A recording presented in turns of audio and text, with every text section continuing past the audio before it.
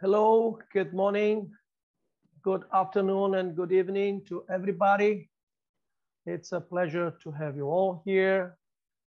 Thanks for our panelists for their generosity to share with us their knowledge from PhD education from different regions in the world. I am Sergio, together with André Leão from Federal University of the state of Pernambuco in Brazil. We'll be organizing this panel. So the idea here is each speaker will go for 10, 12 minutes, and then you please prepare your questions, and you may during the session put it up on the Q&A button you have there. So André, can you please take it up? Hi, good morning, good afternoon, good night, everyone.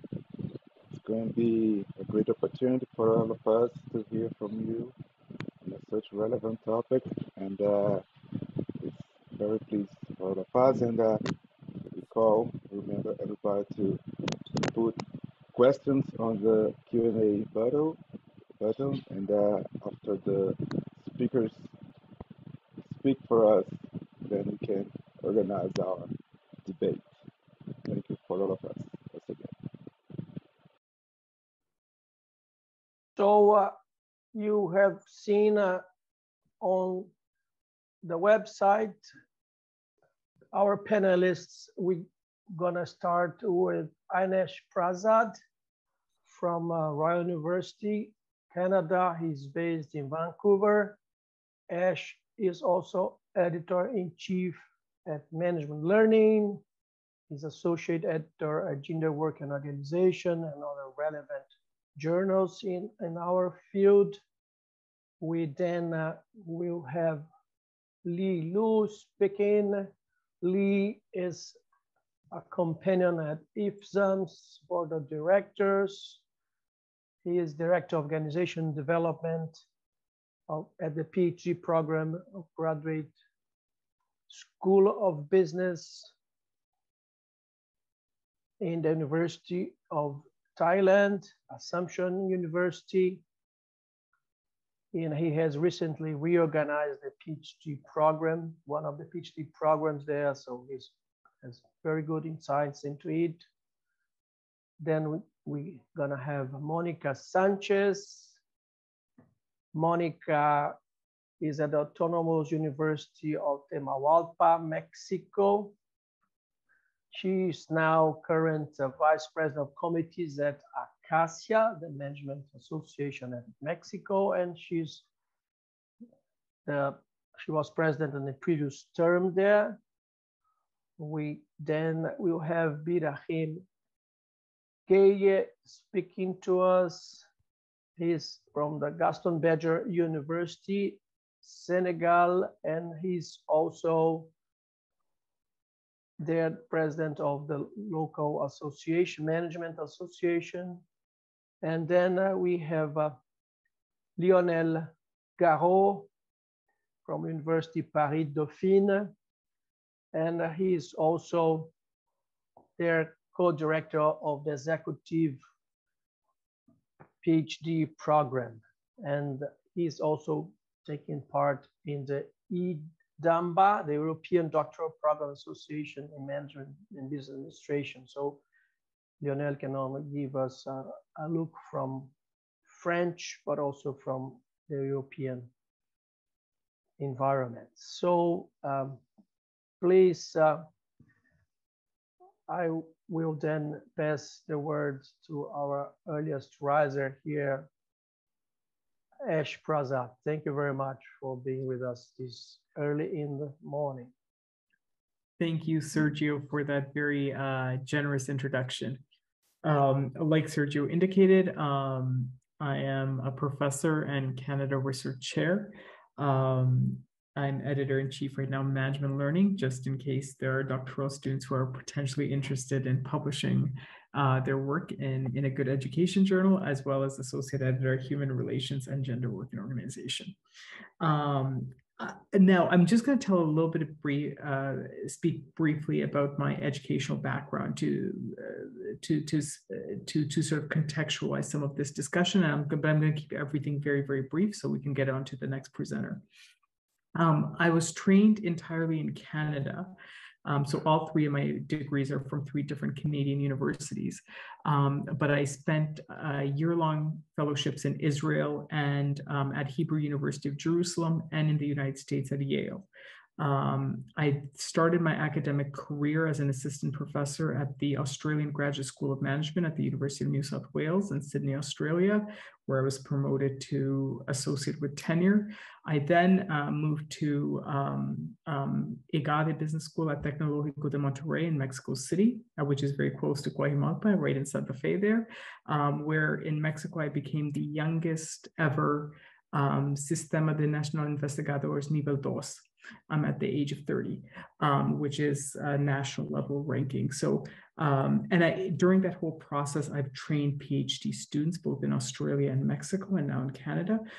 So I'm just bringing in some insights, but I'm mainly going to be talking about how things work in Canada. All right, so the Canadian doctoral system in the business school world, the PhD program is very, very similar to the United States. So much of what I'm going to say is probably going to be applicable to individuals who are trained or who are familiar with the American system. It generally begins with 2 years of full-time coursework, which is then followed by comprehensive exams, then a dissertation and a dissertation defense. The focus, the intention of the PhD program, unlike some schools, particularly in some schools in continental Europe, is really to train academics. So generally speaking, if you apply into the doctoral program and you say anything but I want to become an academic, you are not going to get in. It doesn't matter how good your grades are. It doesn't matter how good your standardized test scores are. Generally speaking, you are not going to get into a PhD program because the programs are putting in so much investments to trade the next future of the academy. So there's a lot of intense collaboration during your 4 to 6 year PhD program on developing research with faculty members and then co-publishing or publishing on a sole authored, publishing them sole authored. So one of my first papers was a paper that I co-authored with my PhD advisor. The other intention is that schools also want to make sure that sort of in the American Canadian system, there is a very stringent journal hierarchy as to what qualifies. So the intention will be to be able to develop research during the PhD program that will be placed into certain journals that will then enable students to be placed in very good universities once they're coming out. Because of course, as we all know, the currency of our field are publications. So that's sort of the general nature, the intention, the format and the intention of doctoral programs in the Canadian system. The other thing that's important to keep in mind is Canadian programs, as well as American programs in the PhD, at the PhD level certainly, is almost always fully funded. That means most schools that will hire, if they accept you, they will fully pay for you to go through the PhD program. You're not going to be living a very high status life, but it is normally sufficient to be able to maintain your expenses. So this was unlike, for example, in Australia, where I was at a very good school, but not all PhD students were funded. On the other hand, in Mexico at IGADE, every student is also fully funded because it's funded through CONOCYT, the national funding body there. So, it's very, very variable. We are increasingly seeing that schools are creating DBA programs. The DBA programs are very, very interesting. I'm not quite sure. I don't always think I know what the intention of DBA programs are, at least within the Canadian system. It sometimes seems that the DBA program, at least at some schools, is intended for people who have a little bit too much money and they want to be called doctor. And so they create this program that's really intended for this group. But in theory, it's intended for professionals who want to specialize who want to explore a question that is much more practice orientated than a traditional scholarly question. So it's not necessarily intended to try to publish their work in well-regarded journals, but rather to be able to solve a problem that they drew on from experience, that they may have experience in their professional world and their professional history and so forth.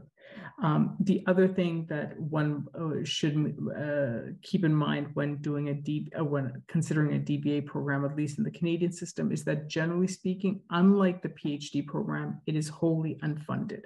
Rarely will there be funding attached to the DBA program, whereas the PhD program, not only are you fully funded, but you also usually have access to, for example, conference support and so forth.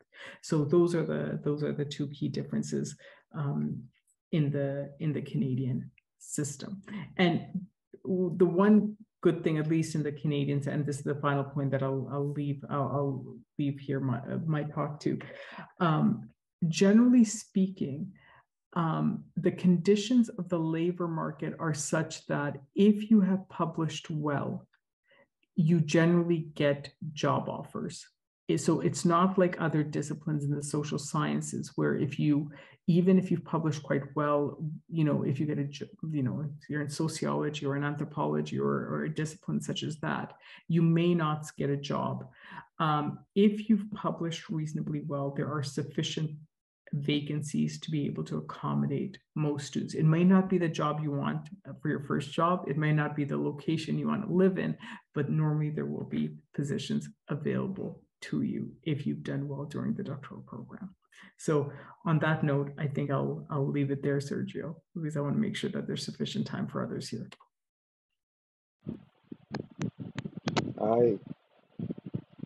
Thanks, Samesh. Thank you so much for your words. So now we leave a room for Lulu. Hi, Lulu again. Thanks for joining us. Yes. Today. Okay. I'm going to use the PowerPoint to complete my presentation and take on what Ajanish, I'm sorry, I probably didn't pronounce your name correctly. Okay, I'm going to share with you the PhD program. It was DBA so-called, but then we made a change 7-8 years ago, 10 years ago actually. So I would like to share with you what we did the program here in Thailand at Assumption University.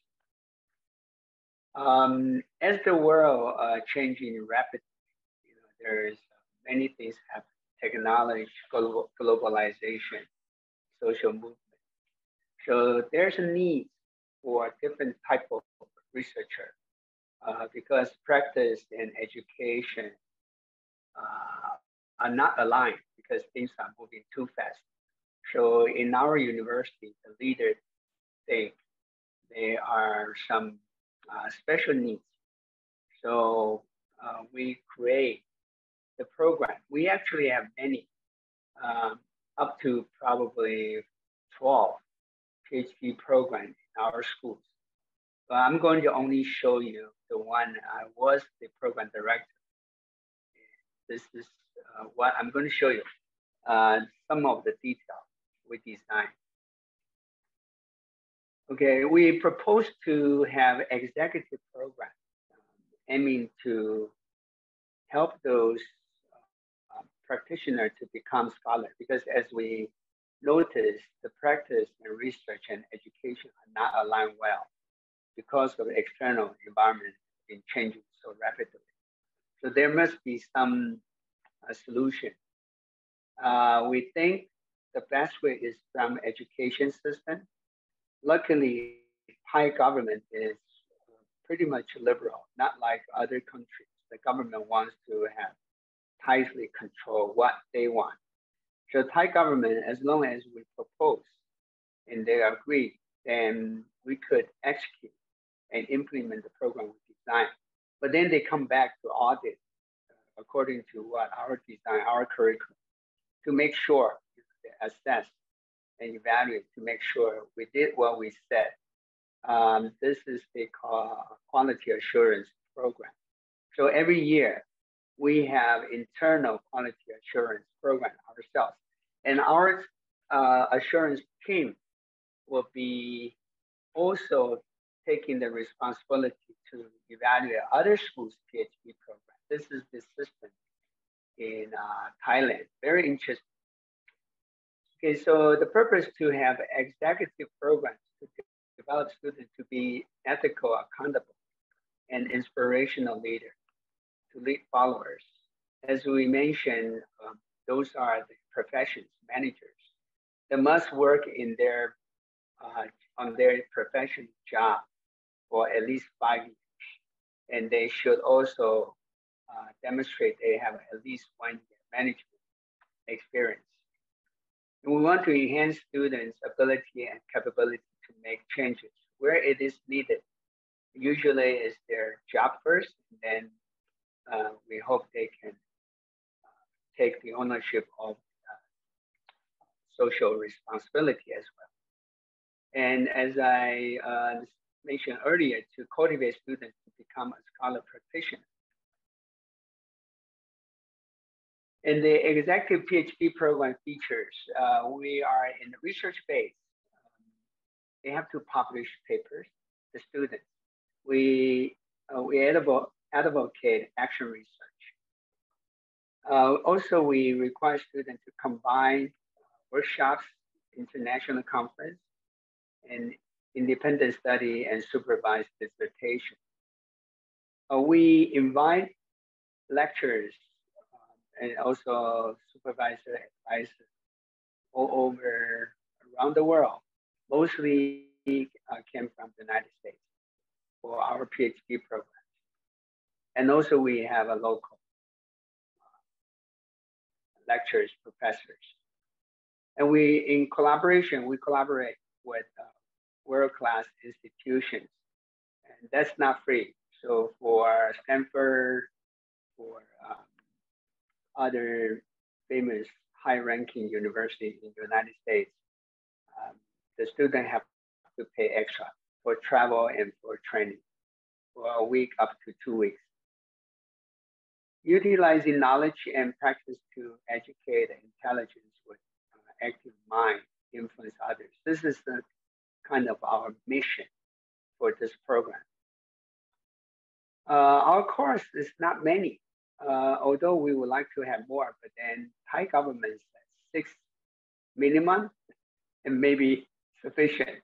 But then we said we want to add prerequisite courses without credit. It could be up to 6. For example, our clinical,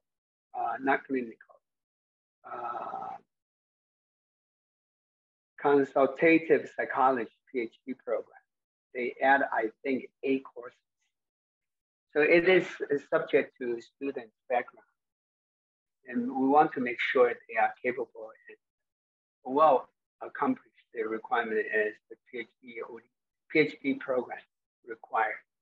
So core course, they are 18 credits, dissertation 36 credits, total 54. And other requirements as 2 international conferences and 2 workshops. And this just give you a snapshot about what I mentioned, 10 courses. This is what we demonstrate to our students, internal. Executive PhD program schemes a hybrid course session, 36 hours for 2 weekends. So one course is 36 hours in 2 weekends. Papers are needed, every courses, and also paper writing. Courses and workshops are scheduled every other month. And there are many free training online sessions students can get on, or the supervisor can advise them. QE, qualified exam, can be started when course have been completed. And then, then student can start to attend international conference. But this have to be pre-approved by the program directors. And also the workshops. We actually offer a PhD workshop once every month. So this is not a mandate, but many students, they participate. We actually invite the student who passed the final defense. They can come back to share, not necessarily the contents of the dissertation. It's all about the journey, about how they work on their dissertation. I think that's more important to many the students who start at the first year. Action research is required to be applied in the relevant context. Final dissertation must be presented. We use 5-chapter format. This is the admission requirement. No difference than other schools, but we lower our bar, but we more focus on applicants' working experience and their willingness to finish this program. And their dissertation paper needs to be published. We list some of those, international, national. This is not high ranking, but considering the students, they are actually practitioners who want to add knowledge, research knowledge to them, so they can become researcher. If they want to become scholar, they have to work harder. A researcher, at least they are able to conduct research with their practices or organization they could identify as a partnership. Okay, this is my presentation, and I'm looking forward to have more in-depth and wider discussion later with all of you. Thank you. Thanks, Lee. Thank you very much. Well, before moving on our next panelist, I remind the audience to submit the questions in the Q&A button below. So after the panelists speak for us, we can begin discussing your questions. Well, now I invite Monica Sanchez to make a presentation. Thanks again, Monica, for joining us. Thanks. Gracias. Voy a compartir la presentación.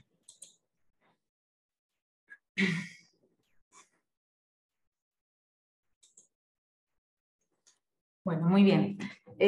Trataré de hacer algo así como un portuñol, que es algo así como mi castellano y pues el portugués. Una disculpa por los que están presentando en inglés, pero bueno, pues muchísimo gusto y la verdad me encanta que me hayan invitado y ser la representante del género femenino en este caso. Y efectivamente, bueno, pues mi trayectoria tiene que ver con 25 años trabajando en la educación superior, 15 de ellos en el Sistema Nacional de Investigadores, nivel 2. Sí es cierto que como el doctor Prasad, el cual felicito, no ingresé en el nivel 2 a los 31 años, pero casi a los 40. Entonces, bueno, pues mi reconocimiento para él. Y bueno, pues quiero comentarles, en este caso vengo con la representación de la Academia de Ciencias Administrativas, fui presidenta por 4 años, actualmente estoy como vicepresidenta, he estado participando en la Federación Mundial desde hace algunos años, recientemente fui, digamos, punta de lanza para el regreso al IFSAM, ya la Academia había estado algunos años y bueno, regreso aquí. Mi participación el día de hoy también tiene mucho que ver con, estuve coordinando un doctorado ya hace algún tiempo, un doctorado reconocido por el CONACYT en el Padrón Nacional de Posgrado de Investigadores, y a mí me gustaría compartirles la experiencia. En este caso, me gustaría compartirles qué es lo que sucede con el posgrado en México. Y bueno, en este caso tenemos, particularmente me gustaría compartirles un diagnóstico del posgrado que se hizo a nivel nacional por parte del doctor Marcial Bonilla Marín, quien coordinó estos trabajos y que fueron a partir de de los posgrados del CONACYT. En los posgrados a nivel México, en la parte privada corresponden al 59%, en la parte pública al 41%. No significa que estemos hablando solamente del doctorado, estamos hablando de las licenciaturas, así como de las maestrías. Perdón, de las maestrías y de las especialidades y de los doctorados. Como ustedes observan, hay el 59% de la parte privada. ¿Esto qué es lo que denota? Que el sector privado tiene interés por participar justamente en la formación de capital humano.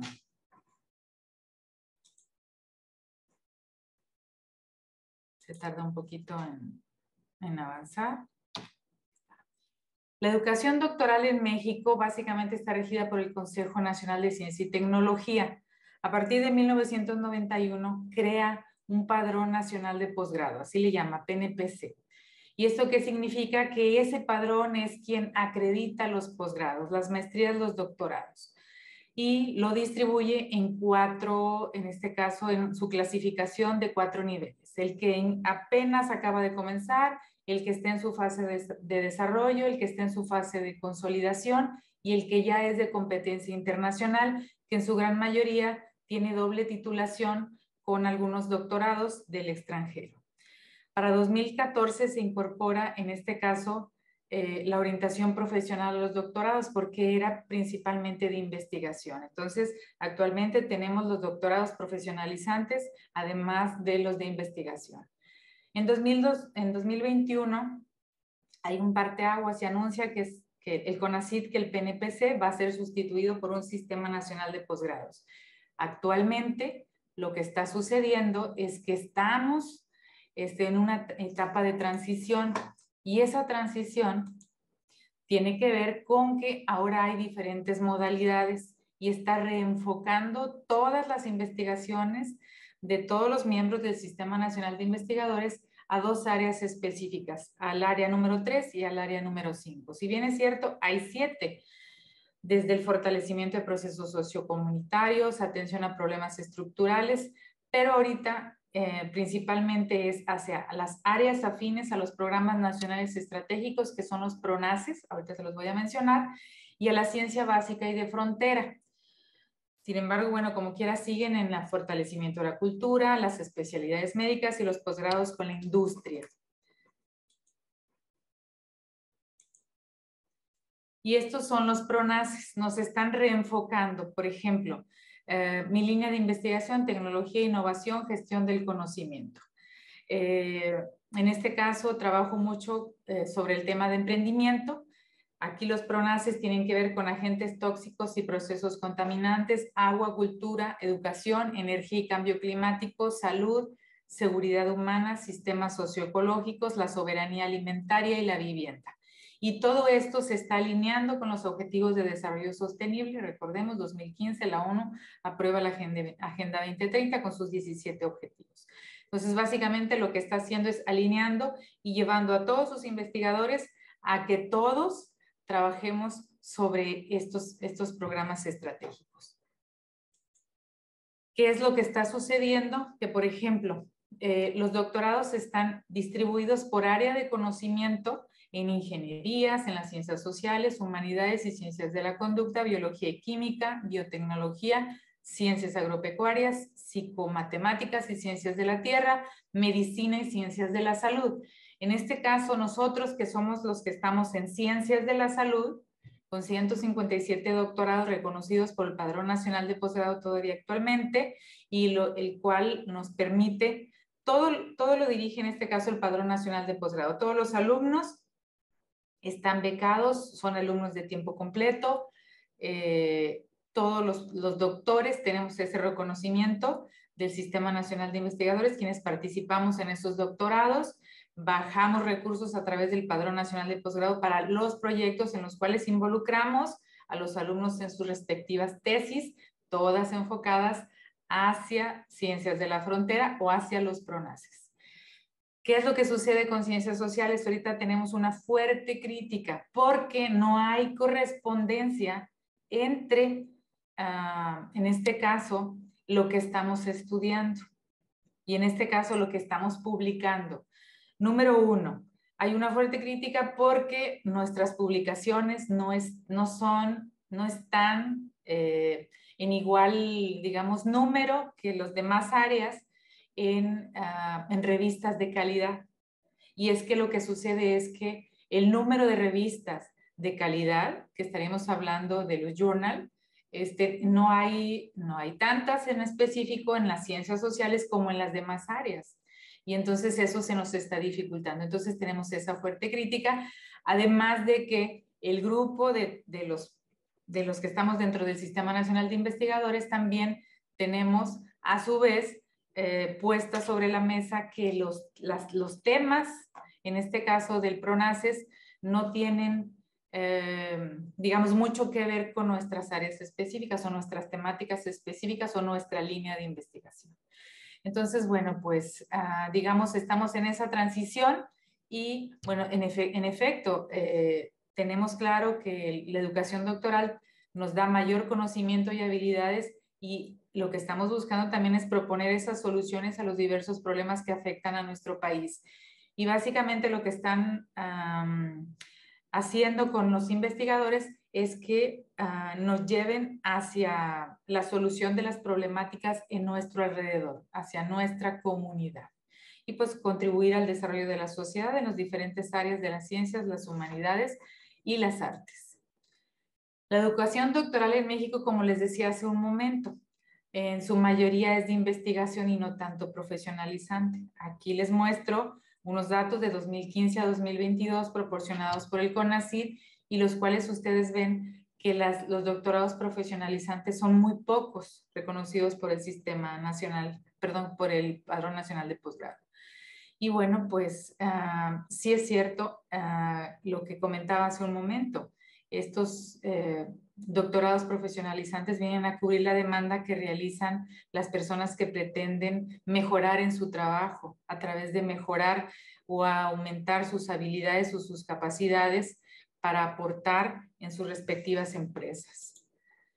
La educación doctoral en México, bueno, pues en su proporción tiene el 17% de adultos que son entre 25 y 64 años. En cambio, la proporción promedio del 37% entre los países que conforman la OCDE en este caso, de 17 a 37%, como ven ustedes, pues hay una clara diferencia. La contratación de egresados jóvenes en México es de 80%, casi 81%, que es inferior al promedio de la OCDE, 84%. En el caso de México, el principal destino laboral de estos nuevos doctores es el sector académico, principalmente las universidades, llámese públicas, llámese privadas, centros de investigación, seguidos por el sector gubernamental y al último el sector empresarial. El sector empresarial no tiene tanto interés en contratar justamente pues, doctores. Las principales problemáticas del posgrado en México sigue siendo la falta de interés de los sectores productivo y gubernamental para apoyar la formación de capital humano de alto nivel. Hay insuficiente número y monto de becas institucionales, falta de reconocimiento por parte de la sociedad, falta de oportunidades de trabajo para los egresados y hay una baja movilidad estudiantil. Lo que está sucediendo en este momento a partir de 2021, que es donde se habla de esta sustitución del Padrón Nacional de Posgrado por el Sistema Nacional, es que reconoce o digamos, con mayor valía el que la movilidad estudiantil sea a nivel nacional y no a nivel internacional. Entonces, esto, pues, digamos, estamos en transición y pues básicamente estamos haciendo esos ajustes y pues sí, sí es algo preocupante para nosotros y pues para la comunidad en general. Y pues el mayor reto, como lo es identificar y caracterizar las problemáticas y las barreras que se presentan en estos posgrados para contar con un posgrado de altos estándares de calidad y pertinencia. Bueno, pues sería mi aportación. Muchísimas gracias. Thank you, Monica. Once again, I remember the audience to elaborate questions and put it at the Q&A button. Well, now I wish to invite and give floor to, excuse me, Biahi, if I not spelling your name very well, but I make floor for you, Biahi. Thanks for joining us. Merci, André. Merci à tous d'être là ce matin. Je suis désolé de parler en français. Je pense que ça aurait été plus facile de parler en anglais pour permettre à une majorité de personnes participant à ce panel de pouvoir mieux saisir le propos que je vais tenir. J'espère qu'à travers les commentaires qui seront faits par Sergio ou par d'autres, une majorité de personnes pourront mieux me suivre. Il est question ici de parler des dynamiques de changement de la formation doctorale à travers le monde. Moi, je vais vous parler plus spécifiquement du contexte africain, Afrique francophone et sénégalais. Il est précisé dans la présentation de ce panel qu'il convient de discuter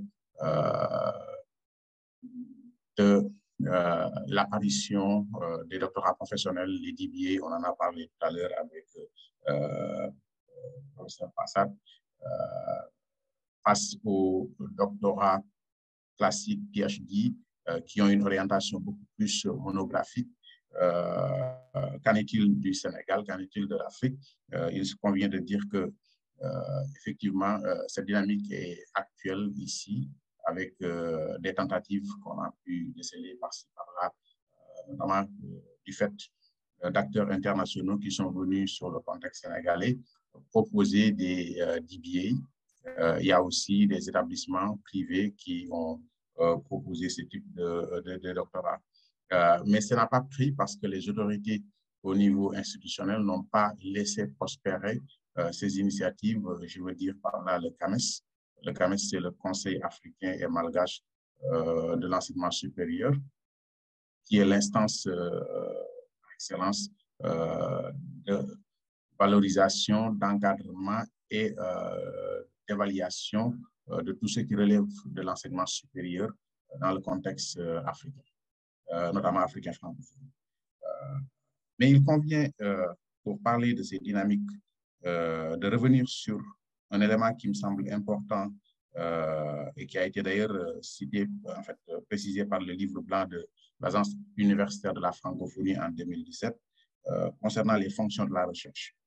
Je partage avec ce livre blanc l'idée selon laquelle la recherche vise la construction, l'acquisition, la valorisation de savoirs scientifiques, la construction de biens collectifs, la construction d'avantages compétitifs, l'enrichissement des contenus de formation ou encore la diffusion de la culture scientifique et le développement personnel, ainsi qu'à l'accomplissement de soi des chercheurs. Quand on convient de cela, il nous revient alors de nous préoccuper de la qualité de la formation doctorale, qui doit donc occuper une place importante dans les stratégies de développement dans toutes les universités africaines et bien sûr dans les universités publiques francophones. C'est fort de cela que je souhaite en 3 temps vous parler de l'état des lieux, qu'est-ce qui se fait actuellement et quelles sont les évolutions majeures que nous pouvons constater dans le contexte africain. Ensuite, je reviendrai sur quelques dysfonctionnements, quelques problèmes qui me semblent importants à souligner avant de souligner quelques défis pour la fin. En termes d'état des lieux, bien sûr, en Afrique francophone, dans une volonté d'harmonisation avec l'enseignement supérieur au niveau mondial, il a été adopté dans beaucoup d'États le système LMD, licence, master, doctorat, qui se veut un cadre favorisant la circulation des étudiants, favorisant l'homogénéisation des diplômes et le fait de permettre à ce qu'il y ait des dynamiques communes entre ce qui se fait en Afrique et ailleurs. Je dois également parler de l'institutionnalisation progressive des écoles doctorales qui devient le cadre organisationnel par excellence des parcours doctoraux. Avant, c'était au niveau des facultés que la formation doctorale se faisait de manière exclusive. Aujourd'hui, il y a ces structures qui sont institutionnalisées, mais cela pose selon moi, une ambiguïté de rôle. Les facultés et les UFR, les unités de formation et de recherche, qui continuent d'assurer le financement et l'inscription des étudiants et qui aspirent à avoir une responsabilité par rapport à ces parcours. Il faut aussi souligner, et je pense que c'est quelque chose d'important, de plus en plus la création de formations doctorales, mais qui se retrouvent sans contenu ou avec des contenus qui sont conçus, définis, mais non exécutés. Et ça pose un véritable problème. Je reviendrai sur les conséquences de l'absence de ce contenu de formation doctorale parce que ça crée une certaine hétérogénéité par rapport aux recherches doctorales et avec des conséquences qui peuvent être parfois très, très négatives. Je reviens sur quelque chose aussi de très important en contexte africain parce que dans la littérature académique, on a toujours tendance à souligner le faible nombre de personnels en capacité d'encadrer des recherches doctorales. Aujourd'hui, on a quand même un corps professoral des enseignants-chercheurs de rang pouvant les permettre d'encadrer des doctorats qui sont de plus en plus importants. Ce n'est pas encore suffisant. Le taux d'encadrement reste encore très faible. Comparé à quelques années, on a avec CAMES enregistré un nombre assez conséquent de professeurs encadrant des docteurs ou des doctorants. Ça pose un autre problème. La tendance ou la propension de ces enseignants-chercheurs à tous créer une formation doctorale avec un déficit de contrôle social, ce qui peut engendrer des dérives et des travers assez considérables, malheureusement. Un des éléments qui me semble important à citer dans cet état des lieux constitue, je l'ai dit tantôt, la non-reconnaissance par le CAMES. Donc, j'ai parlé tout à l'heure du CAMES comme étant un cadre régional qui harmonise et encadre l'enseignement supérieur. Ni le CAMES, ni l'ANAQ-SUP, qui est l'autorité nationale au Sénégal chargée d'assurer la qualité de l'enseignement supérieur, ne reconnaissent les thèses professionnelles, donc les DBA. Aujourd'hui, si vous faites un DBA au Sénégal, ce n'est pas reconnu par ces autorités institutionnelles. De la même manière, le CAMES ne reconnaît pas les thèses par article. Quelqu'un ne pourrait pas faire des thèses par article parce qu'on risquerait de ne pas être considéré comme relevant d'une thèse véritable.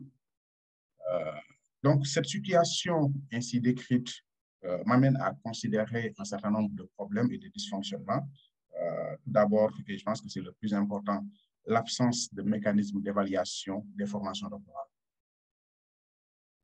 Je l'ai dit tout à l'heure, le CAMES est un cadre important qui encadre et qui harmonise les formations, mais spécifiquement pour ce qui est des études doctorales, notamment dans le domaine du management, il y a une absence claire de mécanisme d'évaluation, ce qui entraîne une qualité variable de la production. Vous pouvez avoir de très bonnes thèses produites, mais vous pouvez aussi avoir des documents qui ne peuvent être considérés comme étant des doctorats à proprement parler. Un taux d'encadrement encore faible,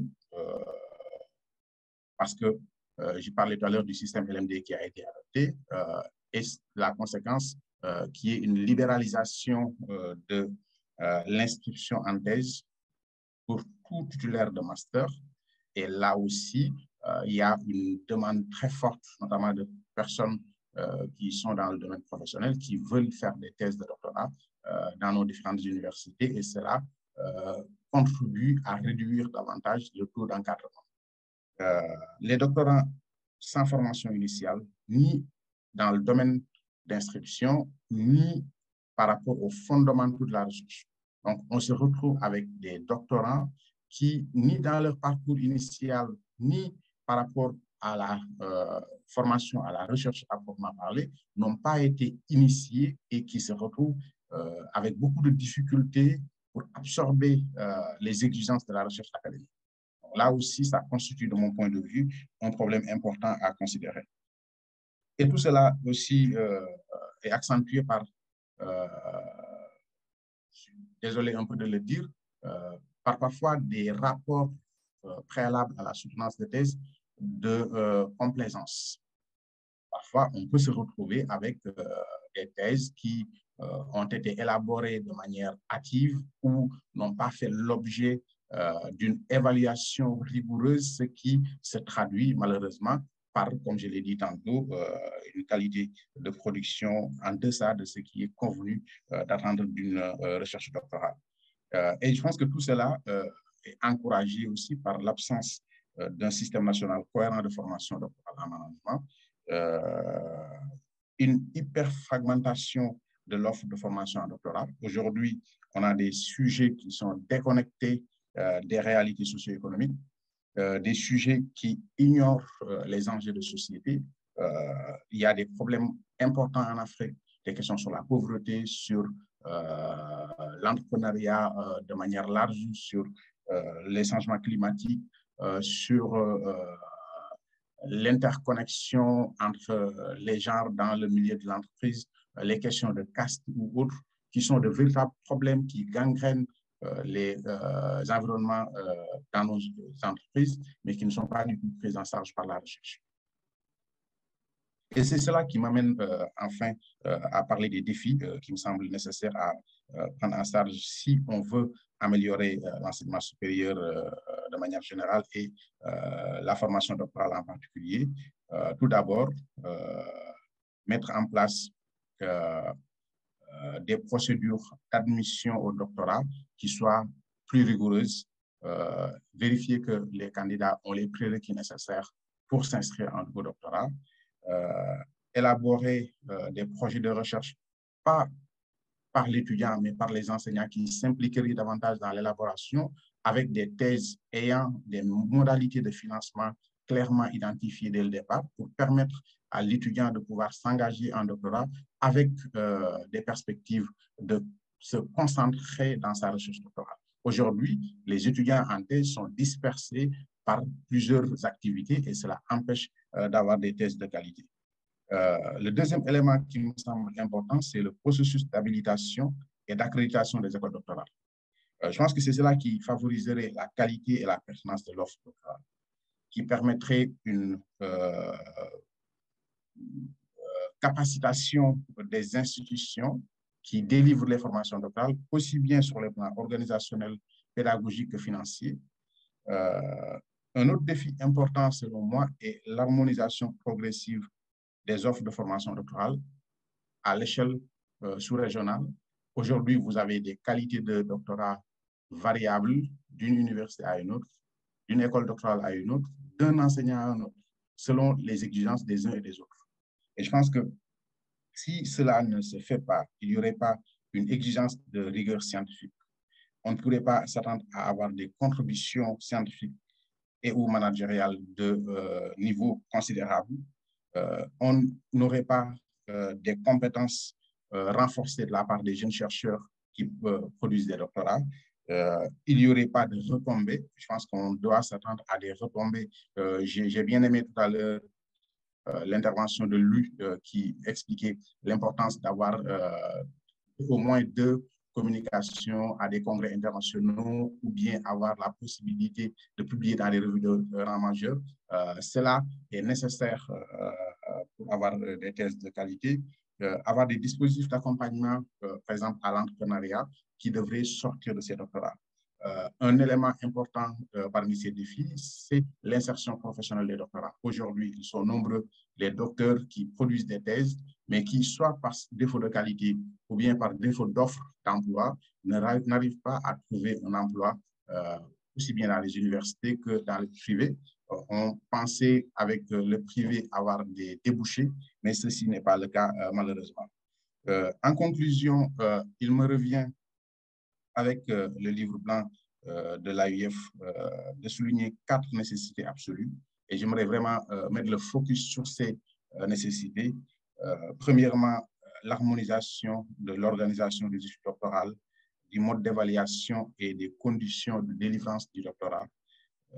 Deuxièmement, l'homogénéisation des parcours doctoraux à l'échelle sous-régionale. Troisièmement, la garantie de la qualité et de la pertinence des formations doctorales. Et enfin, donner au doctorat un contenu et des atouts visibles et reconnus par les différentes parties prenantes. Je vous remercie. Thank you very much. Thank you very much, Biraim. And to conclude this first part of this roundtable, I invite Lionel Garot. Thanks, Lionel. Hello, everybody. Thank you, André, for your introduction. So yeah, I'm a scholar in France, and I'm taking part into, I'm very much involved into the PhD program that we develop at Dauphine PSL. And just to say one word for Sergio, I'm not a member of EDOMBA, but a member of the EDBA Council. So I can give an overview of what we see from the EDBA Council that gathers executive doctoral programs here. And as I co-chair the executive PhD program in Dauphine, I can give you some information about what we have done over the last years in order to run this program.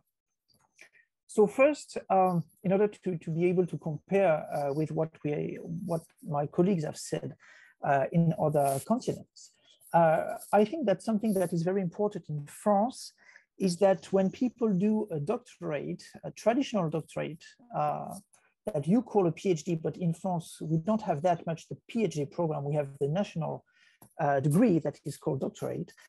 People start with when they are quite junior. Most of the time they are 22, 23, 24-year-olds, which is much younger to what we can see in the UK or in Germany, for example, in countries in which people start about 28 to 30, generally speaking. So this is the first difference that we have to consider. Something that is very important, and I think that this is maybe not exactly the same, but it really looks like what Biraim said about Africa. We have a real problems about funding these programs in the French public universities. Why do we have these problems? Because just like Anish said, we do pay the PhD student, okay? They are paid by the university to develop their PhD work, or they are paid by companies or public institutions to pay to do this. But basically about, let's say, more than half of them are paid by the university. And then we have very low budget in order to develop courses in the PhD programs in France, okay? Basically, when I have done my PhD about 17 years ago, we had about 2 or 3 weeks of teaching all along the 3 years of PhD program, okay? Let's say half a day there, half a day there, okay? But there was no real teaching because historically, doctorate program in France is considered as an individual journey that you have to train yourself to think on your own. So there was no such courses as what we can see in the traditional PhD program in North America, for example, or in the UK. And this is also due because we have part of these courses at the master level, because we have very strong master degrees that are research oriented, and that for 1 year, students have about 450 hours of teaching about research. So they know about methods, they know about theory once they graduate from their master degree. And so the PhD itself is not that much full or filled, sorry, with courses. What I can witness is that we have less and less candidates in the traditional PhD programs in France, okay? One of the main issue we have is that, for example, I just discussed yesterday, you know, we have this master degree defense or dissertation defense at the moment. My students that just go out of the master degree that I run, they earn more than I do earn at the public university, okay? They are just 23-year-old and they earn more than what we are paid in a public university.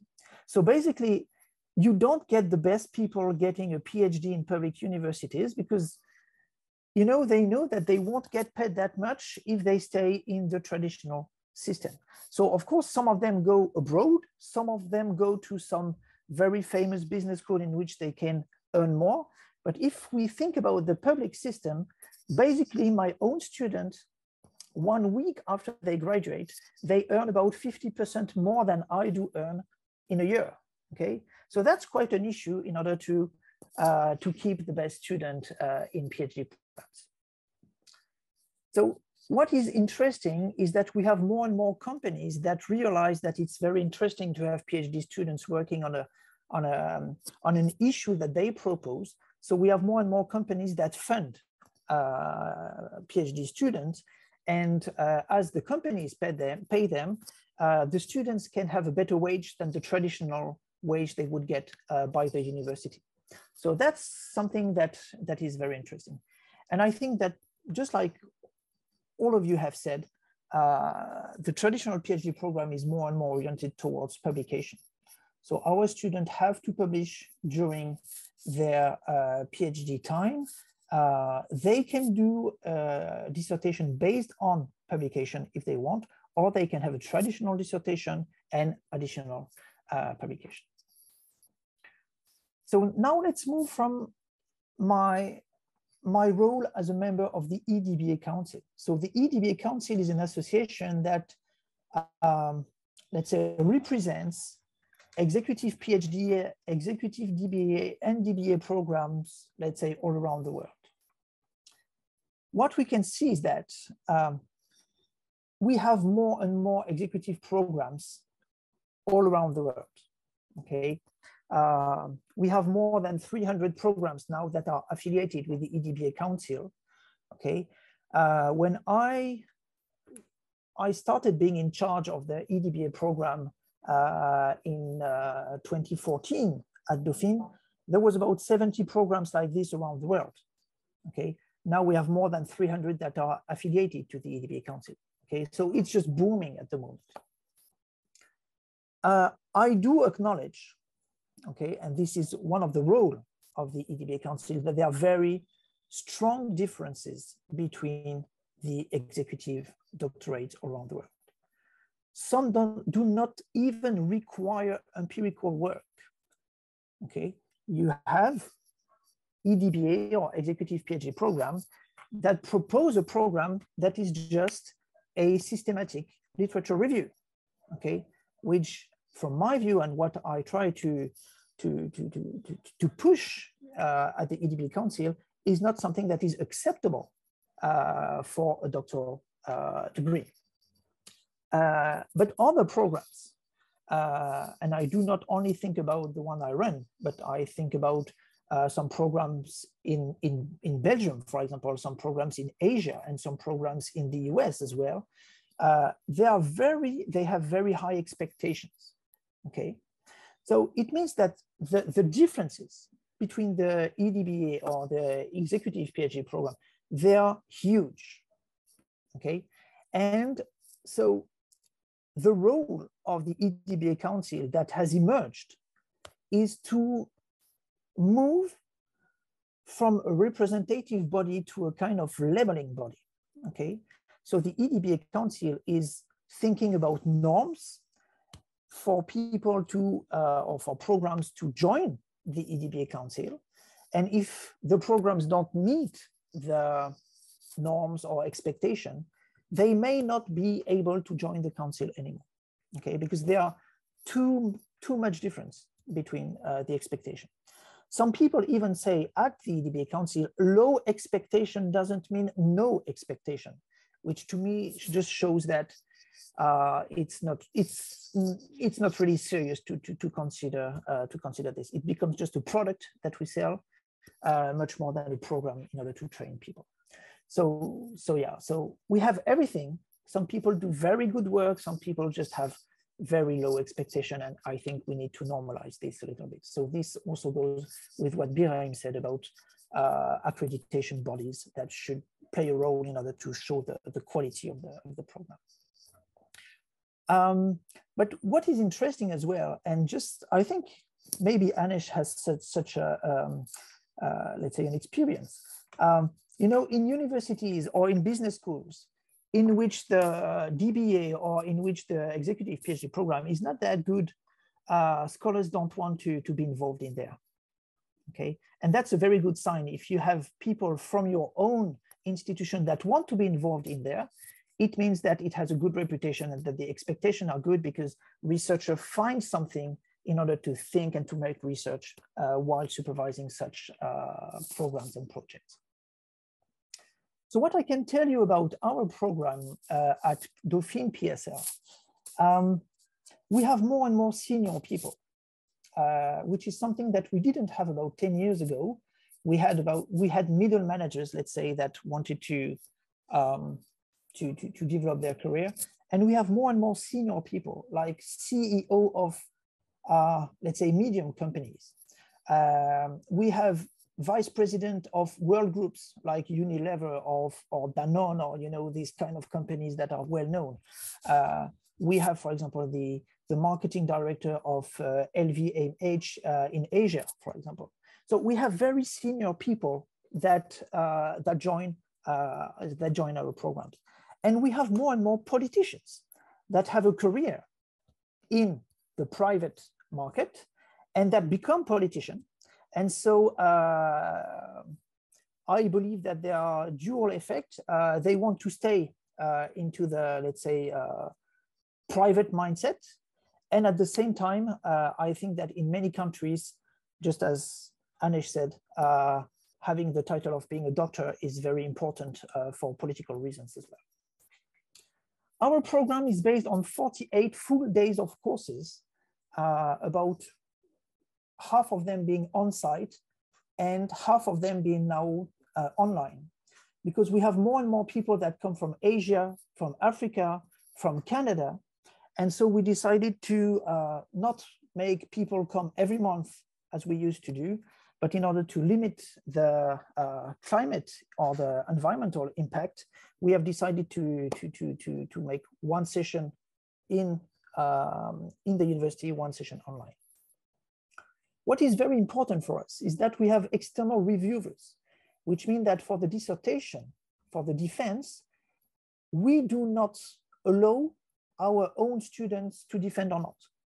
We ask, just like in the traditional doctorate program in France, we ask external people to allow or not the defense. So we can also benchmark, because it's the same researchers that are in the committees in the traditional doctorate program and in these kind of executive PhD programs.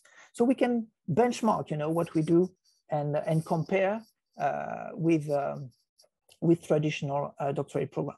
And we were very, maybe not surprised, but very happy that many of our colleagues told us that, oh yeah, what you're doing with the EDBA program that is now called Executive PhD program at Dauphine is very good because it's the same quality than a traditional doctoral program.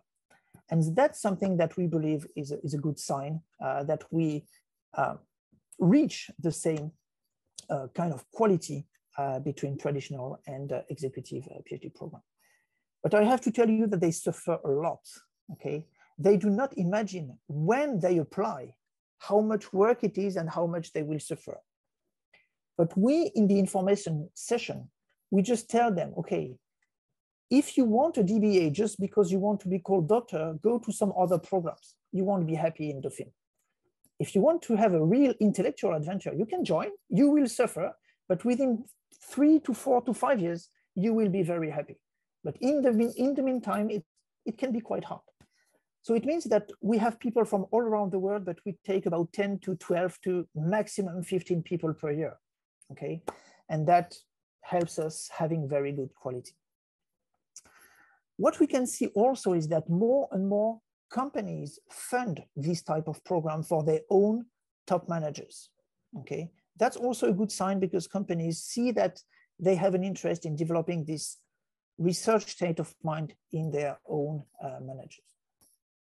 And what we can also notice is that more and more of these senior managers work on some topics that are associated with the grand challenges. So we have many research on management of water, recycling plastic bottles, or these kind of things. Feminism as well, quite much. So that's also a sign that, you know, in the top management, people want to take some time to reflect about real important issues, and they can find in the type of program that we propose a space and also some time to think about important issues for the future.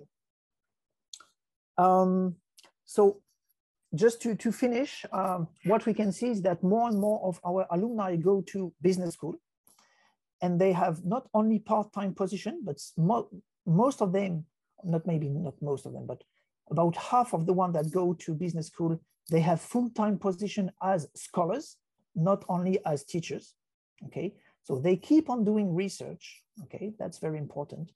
And more of our alumni keep on publishing once they have graduated, which is also a good sign that, so most of the time it's co-writing with a real, not real, but with a senior researcher, because yeah, the codes and the norms, they don't have them, okay?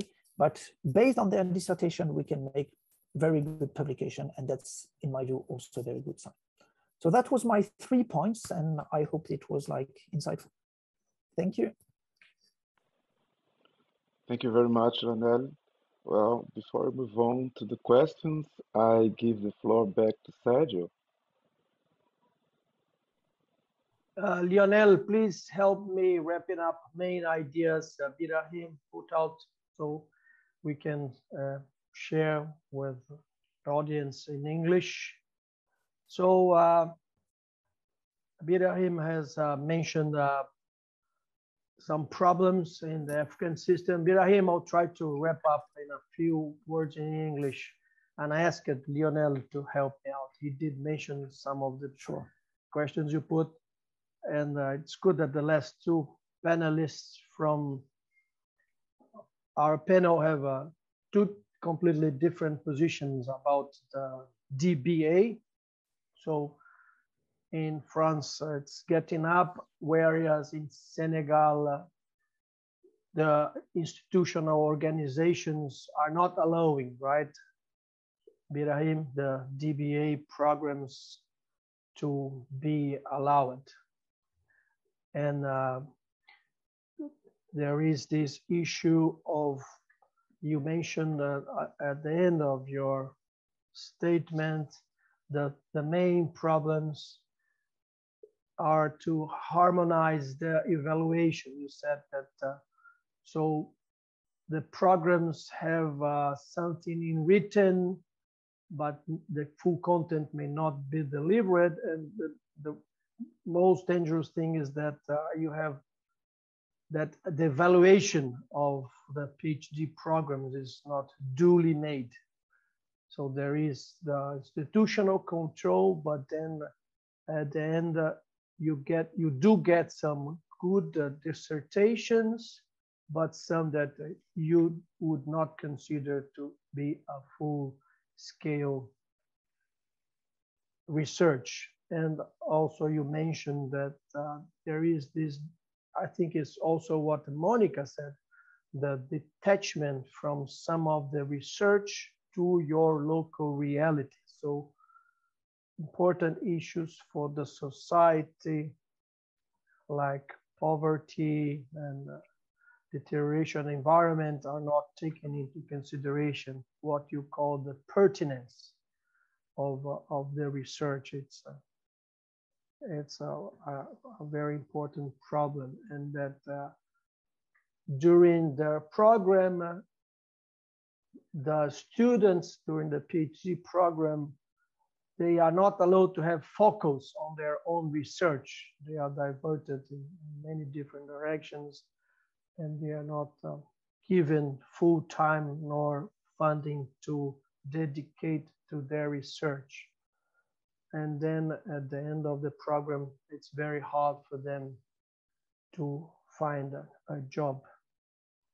And you did mention that though the quality of professors are moving up, you are still in lack of quantity and quality for the professors to fully dedicate to a PhD program. I liked when you said that the hyper-fragmentation of the students having to deal with different directions. And anything else, Lionel, we should add for our audience? I think you delivered the core of my message. I think you have presenting what I would like to share with participants. It's very okay. Thank you, Sergio. And also an important point was on this, before PhD programs were running faculties, and now there is this École Doctoral trying to PhD schools, trying to raise up, but it's still not fully accredited by institutional level, right? This is still positive system. Lionel, anything else you'd remember there? No, I think also Birahim told about like accreditation bodies, you know, that should play a role in standardizing the quality and taking out of the market, let's say, the programs that don't meet the requirement. And I think that's something important in Birahim's point of view. All right. So please, Andre, let's go ahead with Q&A. Great. Well, we have a question made by Martin Spring and direct to Anesh. I saw, Anesh, you put your answer, but I wish to ask you to answer for all of us. And the question is, in the US-Canadian system, who decides the thesis research question, and when in the process, and how it occurs? So, please, Anesh.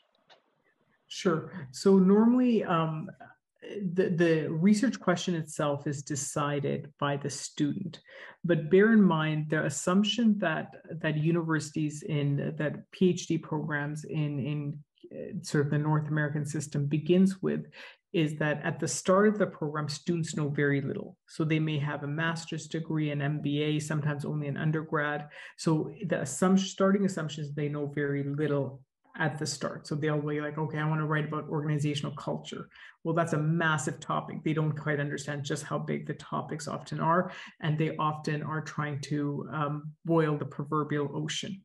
That's, they're trying to take on way too big of a problem. So the idea is that after 2 years of full-time intensive coursework, you then take, you then write your comprehensive exams. And then once you pass your comprehensive exams, that's a signal that you have a significant grasp of the extant literature and the debates that are going on in your field. And once you've done that, at that point, you're able to construct a committee, your dissertation committee, and you develop the research question. So the idea is that you develop your research question, and then that research question is further refined in consultation with your committee members, your PhD advisor and the committee members. But that's, again, at least where I was trained, that was done pretty much at sort of at the end of your second year, start of your third year, is when you're beginning to really define that research question. It's of course informed by the papers you may have written for your coursework in the previous 2 years, but it's really defined at that later stage. Thanks, Anesh. Well, there's a question for Monica. It was made by Chabi Benoit, and how has the private sector been integrated or, let's say, co-opted into the PhD programs at Mexico? Sí, el sector privado normalmente colabora y está integrado con los programas doctorales del sector privado. Así es efectivamente de las universidades privadas. Esto quiere decir que, por ejemplo, las universidades públicas, que es su gran mayoría, como lo mostraba en la gráfica, apenas comienzan a colaborar con la iniciativa privada. Ya ves que los programas doctorales en su mayoría de la educación pública son de investigación. Entonces, comienzan a colaborar, están reacios, sin embargo, apenas comienzan a abrirse a compartir mejores prácticas, a abrirse a esas investigaciones y sobre todo, digamos, a compartir justamente esas mejores prácticas con otras empresas.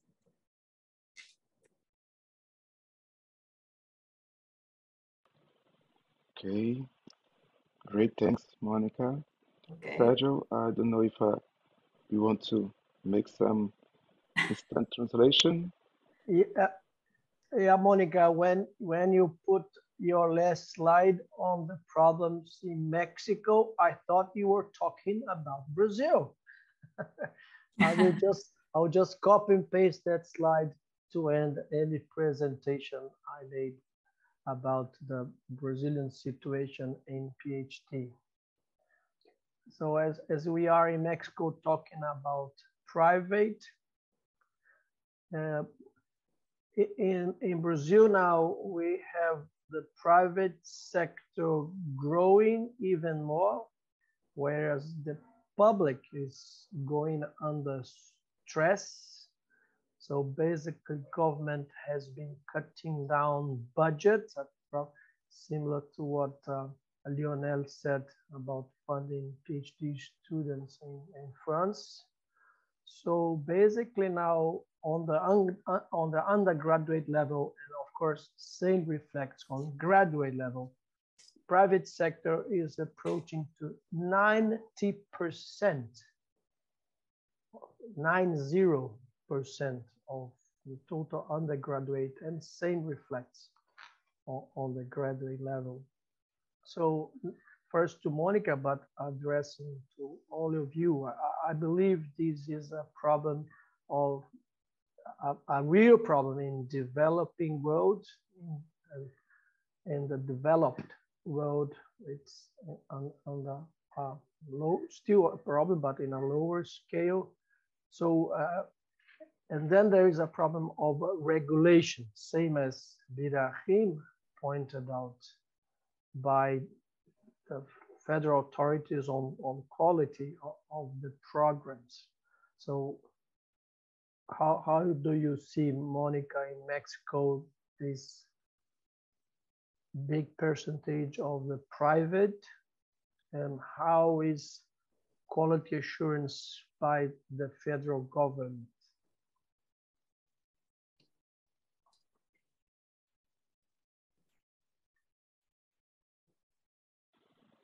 Okay, Sergio, I think for the next question, I don't know. Monica, maybe you speak again? No. Well, okay, Sergio, I really need you for the next question because Clarissa Cabral made a question in French, and I really can't read in French. So maybe you can look at the Q&A. It's on the answer. Yeah, Down. I saw Birahim was typing the reply. It appeared on my screen. Birahim is typing the reply. Yeah, maybe he could share his answer with all of us. But he did not write there. I don't know if he finished or not. Oui, si vous voulez, en fait, je peux partager la réponse adressée à. Yeah, the question is from Clarissa Cabral Leite. She says that you said that the admission process for the PhD is very demanding, very high level.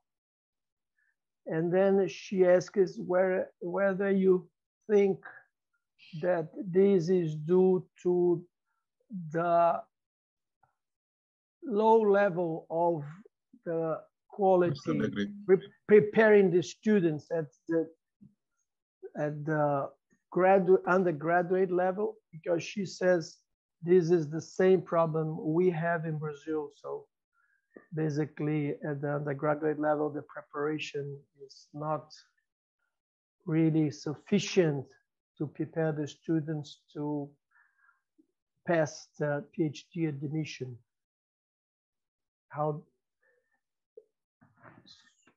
So c'est un problème de la préparation du niveau immédiatement en bas du programme doctoral, ou l'exigence du doctorat, c'est vraiment n'importe quelle est la formation. En fait, le problème qui se pose sur la question de Clarissa, c'est pourquoi le parcours, l'accession au niveau doctorat est difficile.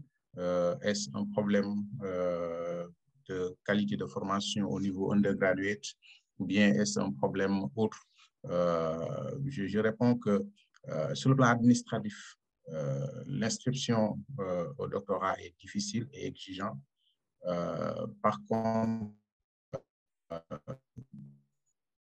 concrètement, aujourd'hui, on a une doctorat qui n'est pas très clairement institutionnalisée de manière rigoureuse parce qu'on a des profils variables qui sont acceptés au doctorat, des personnes avec des niveaux et des formations différentes, et ce qui crée une certaine hétérogénéité dans l'encadrement et des difficultés à suivre les doctorants qui ont un niveau suffisant.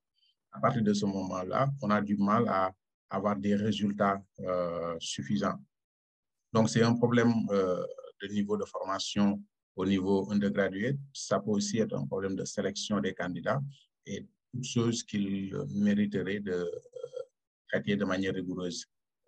Voilà la réponse que je peux donner à cette question. Merci, Birahim.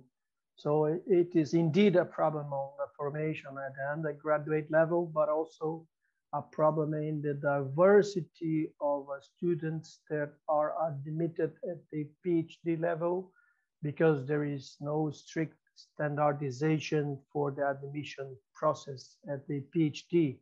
So when you have people from different levels entering the PhD, then of course you're gonna have different endings for this formation on the PhD, which will also be in very different levels.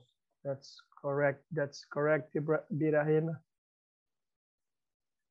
So diversity at entry, not standardized, and then at the end, as you said on the first speech, you do get good dissertations, but you may have dissertations that exactly you would not consider to be a full, a full dissertation. Exactly, it's correct. So any of the panelists would like to comment on this problem that Monica pointed out and that we do have in Brazil, the private segment advancing and squeezing the public sector, which at the end is responsible for the accreditation and the quality of the PhD programs? I can give a view, you know, because in France, we really also have this dual system with public universities and business schools that are not affiliated with universities. And something that is very interesting is that about 95% of the PhD students are trained in public universities. And, but then they leave the public sector in order to get better paid in business schools. So the public sectors take charge of all the costs of training future researchers, and then the business schools just collect these because they wouldn't have the financial, or they could have, but they don't allocate fundings to a PhD program. They rely on public universities in order to training good researchers, and then they can hire them, which is quite different, for example, in the UK, in which business schools are within universities. So it's the same people who train researchers and who hire researchers. So I think that this dual system is quite embarrassing for the countries in which we have like two, let's say, speeds or two types of markets for PhD student and for let's say junior researchers, and of course senior researchers as well.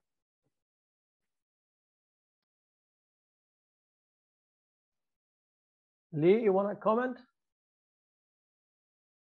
Yeah, well, I learned because I'm very surprised to hear different systems in different countries.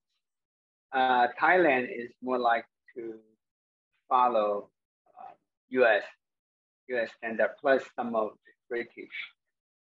And in terms of the school I'm working at, the Assumption University, they are using US system. So we are focused on executive program in about last 10 years. We are more focused on those professions. We want to engage professional who can learn research knowledge, and they can conduct research at their own organization.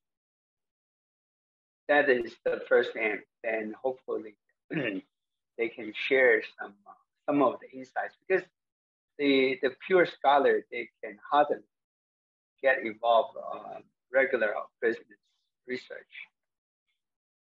It is not easy, but then as I mentioned earlier, the external environment had been changing rapidly.